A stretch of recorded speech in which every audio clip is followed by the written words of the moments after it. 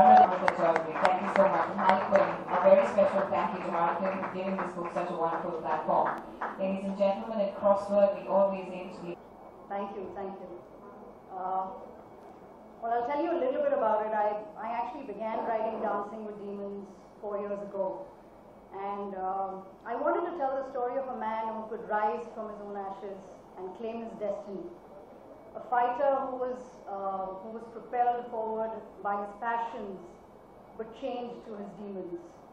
And I've been following boxing for a very long time. So for me, it was very interesting to take this fighter and throw him in the ring and see how that went. I also wanted to explore the possibility of a relationship between two volatile and fallen souls and see and figure if there was a possibility for love, for healing. And that's how Dancing with Demons started to take shape. Post that, I decided to go into the psyche of the two characters and figure a little more about Karan Pratap Singh and Sonia Kapoor. I in fact wrote their monologues first. So in the very first chapter, when after Karan has lost the fight because he's banned from the sport for 4 years, he muses. He says, maybe I broke too many hearts. Maybe I crushed too many souls. Maybe my own heart was too broken to give a damn about anyone else's. Maybe the wise man is right. Life is like a boxing match. Tons of people will cheer you from the outside, but you're alone in that ring to fight your own battles. And then I turned my attention to Sonia, and I wrote her lines next. And Karan finds those lines in the book much later, in the novel. And she says, I know I'm not easy to love. On some days there's no God above.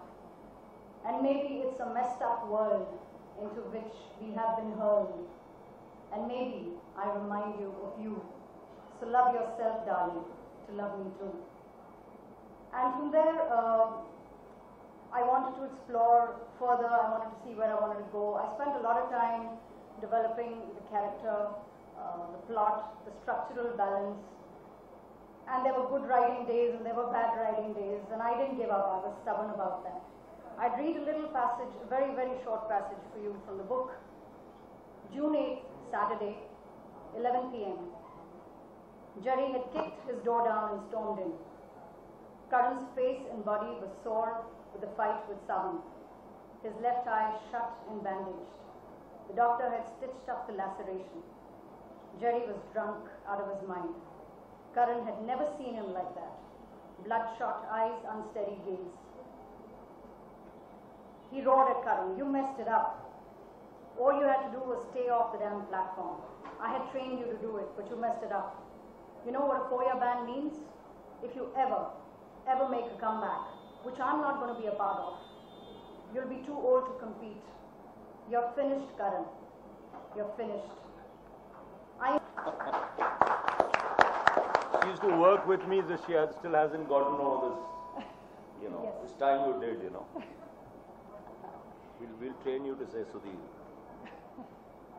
Right? So this is just a excerpt from the book. Thunder, rain, lightning, Mumbai was under siege again. A ring-like space lit with halogens. A parking lot in an abandoned, half-constructed mall just outside the city. Rough-looking men sat around under blue tarpaulin sheds, drinking, snorting, rolling joints, smoking up. Money was changing hands. A man went around collecting it. Madan was biting his nails nervously. He did that before every underground fight he put Karan into. Madan was a has-been fighter, a mediocre one at that. He was Karan's only support system during the darkness, effervescent, incorrigible, garrulous, and most importantly, forever around. Just the kind of friend Karan needed on most days. On other days, he was a jackass who put Karan in harm's way for a few $1,000. Tonight was the few $1,000 kind of night. The monsoon rain looked spectacular under the incandescent yellow gaze of the halogens. The makeshift ring looked surreal, as if the gods were about to fight it. It was unintentional, of course. The idea was to watch two wet and bloody fighters beat the life out of each other for a few $1,000. Primal. A burly man emerged from a van followed by Karan. 4 years had taken their toll. Karan was a ravaged version of himself, disheveled, sunken eyes, scars from previous fights visible, his eyes wise beyond his 28 years, wise like a man who'd seen rock bottom. Jerry would have been heartbroken if Jerry had ever looked back. He hadn't. Jerry had walked away from the Savan debacle, severing all ties with his protege, shutting all doors on his favorite student. Karan looked at Madan and immediately understood. The bets had been placed on him and he had to win this one. Karan turned to look at his opponent. A drunken thug fired a round in the air from his country-made pistol and commanded the two fighters. Naach Chhamia. Someone grabbed the pistol from his hand. The fool had shot himself in the foot on a previous occasion. The hoodlums roared and grunted as Karan and the muscle man went at each other. Not too far away, a Volvo passenger bus was slicing through the rain. Lightning revealed the face of a beautiful girl. She was Sonia, no older than 27 years, a slim face and large expressive eyes. Very expressive. The kind of eyes that needed to be hidden behind a pair of dark sunglasses to remain inscrutable. Black rimmed spectacles sat clumsily over the bridge of her sharp chiseled nose. Sonia was wearing a short faded kurta over a pair of old jeans, her thick hair piled into an unkempt bun.